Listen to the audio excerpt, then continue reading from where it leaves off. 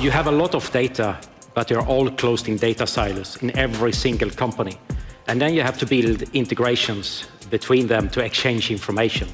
And 10, 15 years ago, that worked. You could build point-to-point interfaces between all these different systems.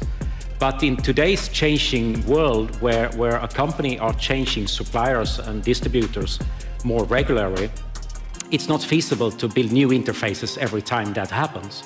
So I realized that we need a global database, or my first idea was to have this centralized database where everybody should connect to the same universal source of truth, so everybody have the same data. But that has been tried for many years by many companies, IBM, SAP, Oracle, all of them have been trying to build this centralized database, and it doesn't work. It's proven it doesn't work.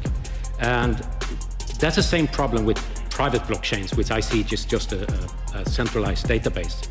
So that's why we are using the public blockchain, and I think I'm totally convinced that it's only the public blockchain who can solve this, that we can use as a global data layer, so that every actor in the supply chain now can connect to that data layer and exchange information with each other.